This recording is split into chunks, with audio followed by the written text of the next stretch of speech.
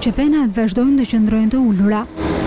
Aksioni kundër informalitetit ndodhet në ditën e 9, por në Durres numri i madh i bizneseve kanë stopuar aktivitetin, kështu do të mund të shpëtojnë kontrollit tatimor, deri në regjistrimin apo në plotësimin e nevojshëm të dokumentacionit. Në terren çdo ditë operojnë 47 grupe.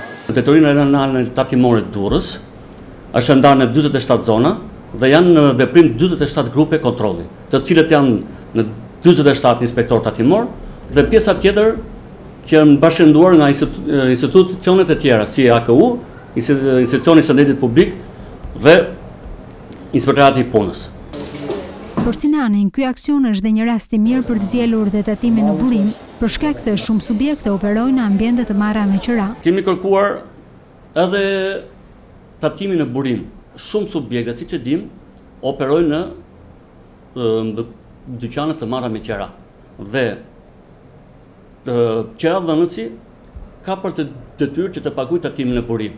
Për këtë arsye, me vendimin e Këshillit të Ministrave në qershor të 2015 është bërë dhe rritja, domethënë kualifikimi i qiras për të gjithë subjektët sipas zonave që është për Durrës për shembull, për subjektet tregtare është kërkuar me një normë 70.360 lekë për metër katror, mbi këtë bazë që të unifikohet të gjithë qiraja mund mos jetë më me 5.000 lekë ose me 10.000 lekë, po të jetë e unifikuar sipas vendimit të Këshillit të Ministrave.